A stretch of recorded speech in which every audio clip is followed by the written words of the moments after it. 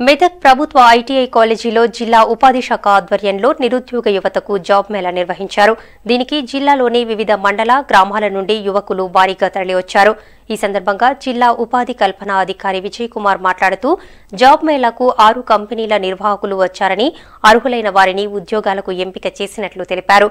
ముఖ్యంగా గ్రామీణ యువతను దృష్టిలో పెట్టుకుని ఇలాంటి జాబ్ మేళాలు నిర్వహిస్తున్నామని స్పష్టం చేశారు.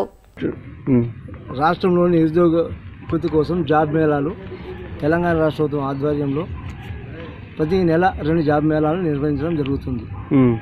గ్రామాల్లో నిరుద్యోగ యువత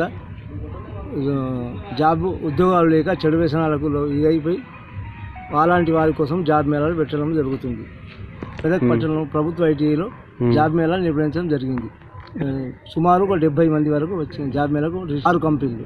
ఒకటి ACT fiber net, calibre HR, Apollo మెడిస్కిల్, Shubhagruha, IDBI వాళ్ళు జాబ్ మేళాలో పాల్గొన్నారు.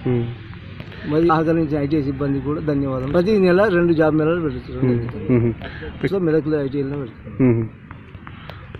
ఒకసారి 50 వరకు 40 వరకు వచ్చారు. ఈరోజు ఎక్కువ వచ్చారు.